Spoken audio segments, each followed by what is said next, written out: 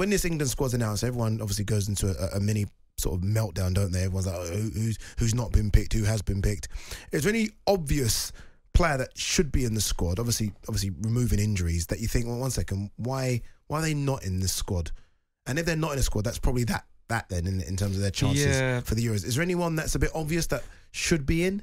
No, there's a couple that I think are unlucky kind of not to be. Like who? Like Dominic Solanke's done really well, yeah, but like 16 goals. Do you know what I mean? Yeah, but you know, Ivan Toney's Ivan Toney. You know, he's come back off his ban, and he's unlucky to.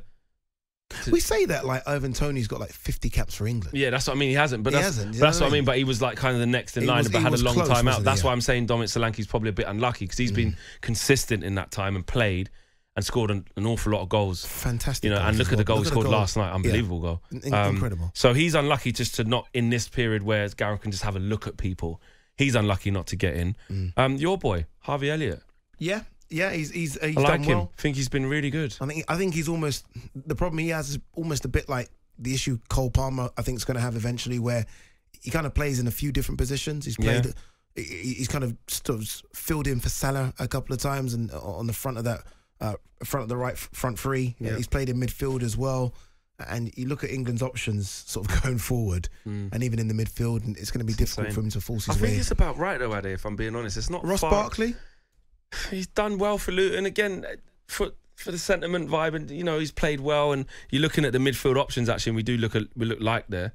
Not only do we look like, I look at Jordan Henderson's name there, and Ajax have been awful. Always going to happen. Been awful. And by the way, I mean it was even dropped for a few games for this awful Ajax team. Yeah, and he's in, and I just think he's almost got to be in, hasn't he? Because Jude's now a 10. Yeah, Conor Gallagher really is a 10 as well. He's playing that because Enzo and Caicedo are quite defensive. Maddison is a 10. Declan Rice has now become quite a forward-thinking midfielder. It's crazy because Jorginho. So all of a sudden, I guess Jordan's got to be there because there are no defensive midfielders in this squad. Yeah, exactly. And you can't go with Calvin Phillips, who, you know, it's been really tough for him since he's got to West Ham. Kobbie Mainoo, way too young, not ready yet. And that's what I mean. That's what I mean about sort of Harvey Elliott. And I'm not saying he's a thoroughbred holding six because he's not. Curtis Jones would have had a chance then. Curtis Jones has done okay. Yeah. There were some shouts that, you know, the Ward-Prowse one. Yeah.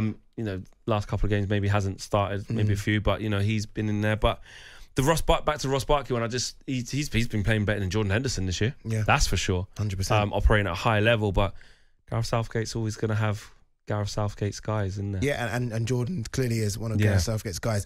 Someone who might not be Gareth Southgate guy is Ben White, who is not in the squad. And look, by the way, look, Arsenal fans, I think you need to calm down a little bit because you should always be in the squad. I mean, shouldn't always be in the squad because, I mean, there's Trent, there's Reece James, and there's Kyle Walker on that right. And he's not better than any of them. And he's not better than those three when they're on song and he's on song. No. He's not as good as them. But he should be in this squad. He's asked not to be in this squad. I think when you listen to Gareth Southgate's press conference, it's not just this squad. He's asked to not be in previous squads as well. So you kind of have to scratch your head as what's going on there. Doesn't want to play for England. I don't know if I believe that. I don't know if I believe that Ben White doesn't want to play for England. Well, under this setup, he doesn't. Yeah, under this setup. Yeah, under this setup, he doesn't want to play. And it's funny because he's falling out with somebody. Yeah, something's happened. But Gareth's always been sort of labelled as that almost a guy that can sort of put out fires in the England camp. Right? He's got all the players talking now. There is no club versus club issue in the England squad. So it surprises me that this problem has come to light. Because there clearly is a problem. It isn't just a case of, I've decided that I don't want to play for England anymore. Because I think it's every kid's dream to play for your country. Absolutely. And some people, you know, take a serious light on that. Like, you know, you shouldn't turn your back on your country. You know, you should. You know, it's a privilege to be able to put on the England shirt and get England caps, which it is. But there's, you know, he has sort of come. He's a bit of a character, isn't he? Of like, I've seen some interviews where he says, "Don't really." He's not really a football fan. He's not really a football fan, and you know, so maybe that doesn't mean that much to him with something that's gone on. He's like, until maybe Gareth and his coach and staff leave. This is just in my opinion. I'm happy to not play. You know, something's happened because really, with Trent being out, with Kyle Walker not being the best version of Kyle Walker, Reece James being out, Kieran Trippier not playing at the minute. Ben White should be in the squad. 100. He should not only be in the squad, he should probably start. It should be starting. Yeah. He's He been covers really well. a centre back position. He can cover. You know, we're looking for a holding midfielder. He can do that But role as well. But I tell you what, though, Joe Gomez has been that guy this season.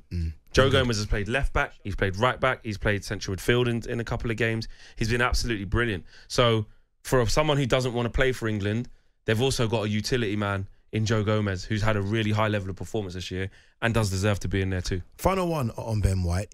Gareth almost makes it sound like he's reached out to him a few times and that sort of reach out's been rejected. Surely that's it then. I mean, he should he's not going to play. He should not be in this Euro squad, should he? Of course regardless. Of course he's not. No, I mean, regardless of if Trent doesn't make it through injuries and Reece James, he shouldn't be picked. You can't just again. call him up and say, please, we're light on numbers. Okay. Will you reconsider? No, he's made his decision. You don't want to play for England under this manager. On AM, on DAB, via the talkSPORT app and on your smart speaker. talkSPORT.